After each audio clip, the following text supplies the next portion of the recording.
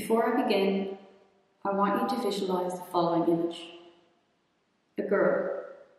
She is laid down in a hospital bed, needles stuck into the veins of her arms and a heart monitor, checking her heart for any abnormalities.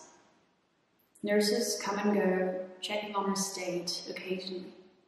This poor girl with the desperate eyes and sunken cheeks.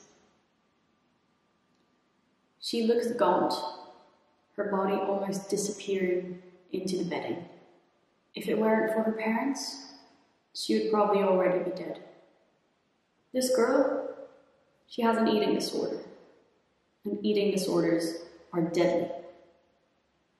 Anorexia nervosa is associated with the highest mortality rates of any psychiatric illness. Once a disorder has clamped its jaws into you, it is a dangerous beast and it will not let go. Recovery is challenging. I know this because I have lived through this.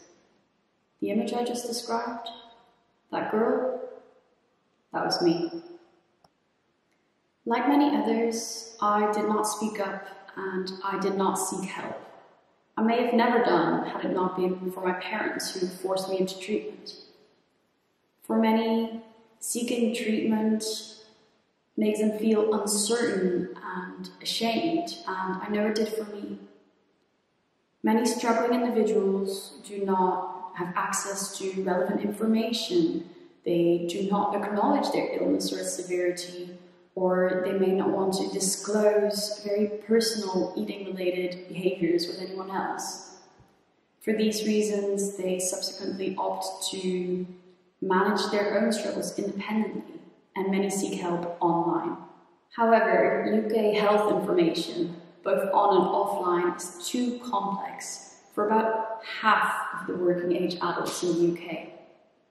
If online readability is low, readers may feel alienated and unable to understand the information. If online quality is suboptimal, readers may be unable to make substantiated treatment decisions. Moreover, if the readability and the quality are inconsistent, these varying levels can be confusing to navigate. It can be difficult to find the sources that are good and to set them apart from those that aren't. And this worsens outcomes for already vulnerable individuals. Nevertheless, research in this area is simply non-existent. It has never been previously examined.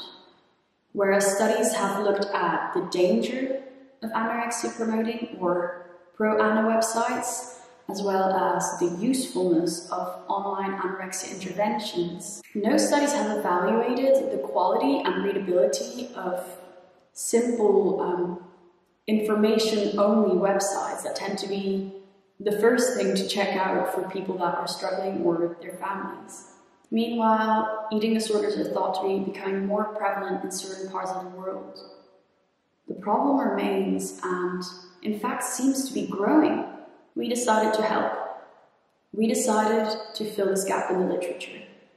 We decided to investigate information quality and readability of anorexia-related information online using standardized methods.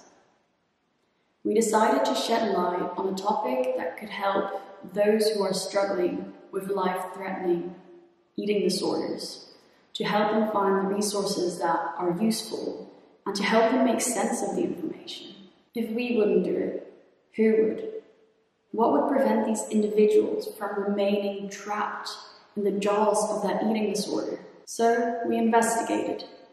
We analyzed first-page search results of the 3 most commonly used search engines.